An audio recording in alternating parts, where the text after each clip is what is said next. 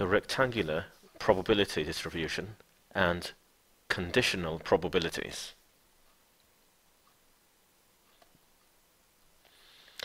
Example 1, sketching this rectangular distribution. The width here is 10, so the height is 1 divided by the width. So 1 divided by 10, 0.1 will go here.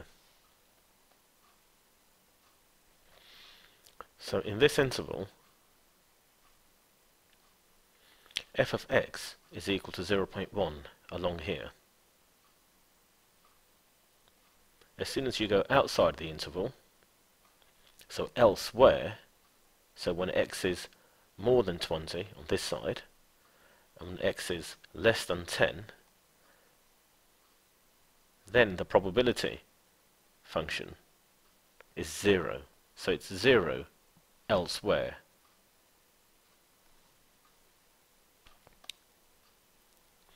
So we're calculating the probability that x is greater than 16, given that it is known that the value is greater than 14. Given that means there is a restriction on our graph here. We're only looking at the region where x is greater than 14. So we're restricting this graph to values of x greater than 14, and then we'll calculate this probability. So this is the restricted graph, and we're looking for the probability that x is greater than 16, this.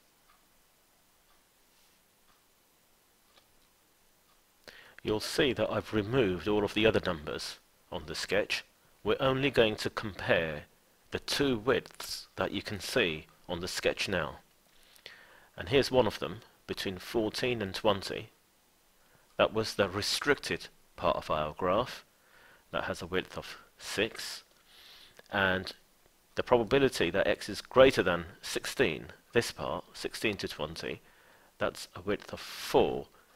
So 4 out of 6 is the answer, or 2/3. So the probability that x is greater than 16, given that it is known that the value of x is greater than 14, is 2/3. So this time I did not use the formula that probability is width times height.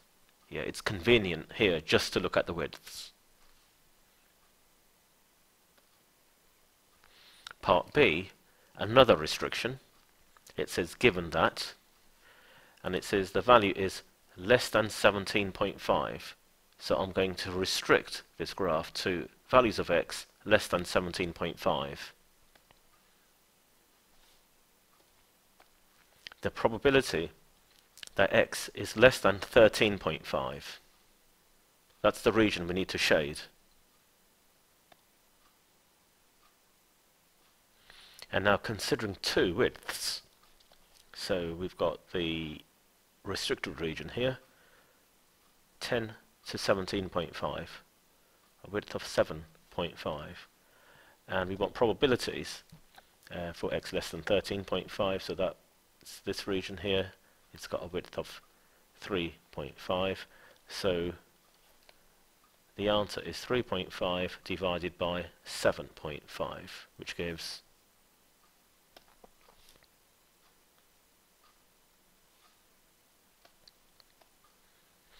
So we've worked out the probability that x is less than 13.5, given that x is less than 17.5.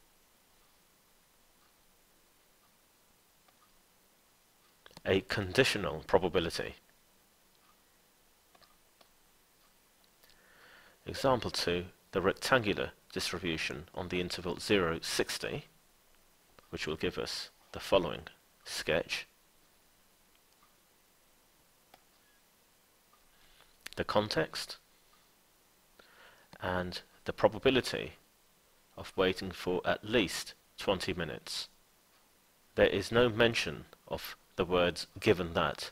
This is not a conditional probability.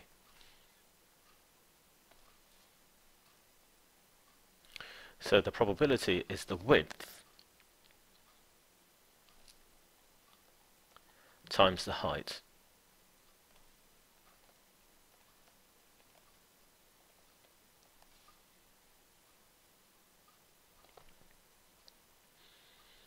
Part B, there's a restriction this time.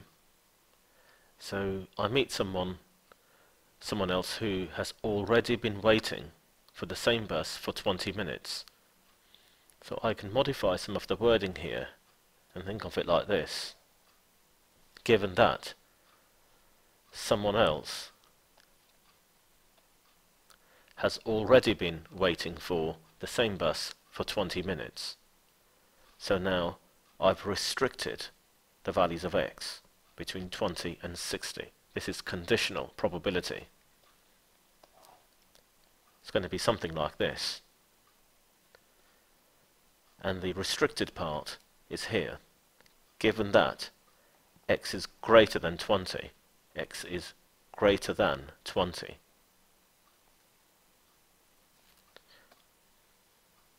So the probability of waiting for at least 15 minutes, it's for the same bus. So this 15 minutes and this 20 minutes that somebody else has already been waiting for, we need to add them together to get 35 minutes. So we want px more than 35, given that x is more than 20. This is the probability we want to calculate. So by considering only the two widths that we can see now, so from 20 to 60 minutes, that's a width of 40, and from 35 to 60, a width of 25, and we just divide those two. So the probability will be 25 over 40.